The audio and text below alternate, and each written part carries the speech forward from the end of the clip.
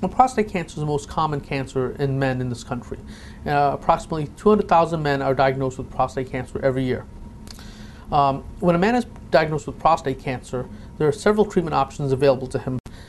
These options include watchful waiting, also known as observation, radical prostatectomy or removal of the prostate, prostate brachytherapy or prostate implants, and daily radiation or external beam radiation, in which a man will receive radiation every day for approximately 7 to 8 weeks. When a urologist diagnoses a man with prostate cancer, they often encourage the man to undergo radical prostatectomy because they tell the patient that's the standard of care. And while radical prostatectomy remains a good therapy for patients, patients need to know that this is not their only option. With radical prostatectomy, patients are open to infections, bleeding, and certain surgical complications such as the inability to have erections or the inability to control their urine.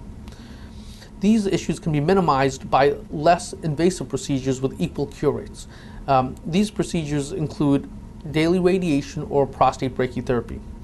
Just about every patient is appropriate for daily radiation.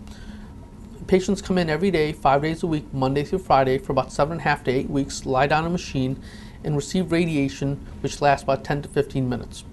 Daily radiation is an excellent form of therapy which provides excellent cure rates with very minimal toxicity. However, for many patients, due to scheduling issues, they're unable to come every day for therapy.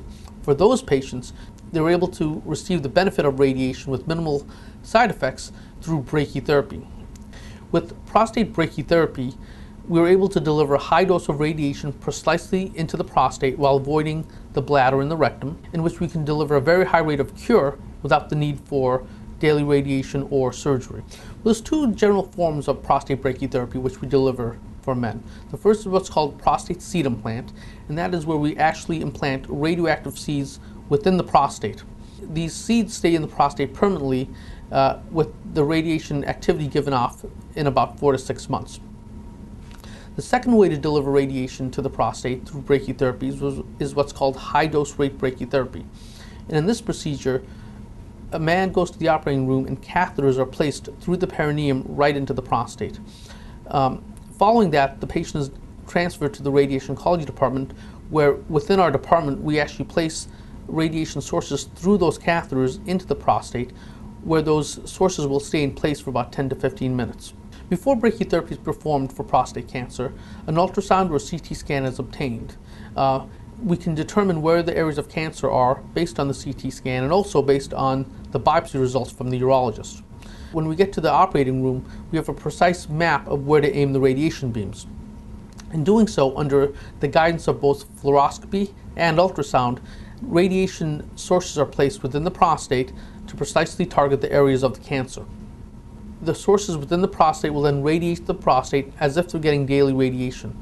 The advantage to prostate brachytherapy is that the radiation sources can be delivered precisely such that the organs around the prostate are not affected. So over the past 10 to 15 years, men should be offered all therapies because the therapies result in equivalent cure rates.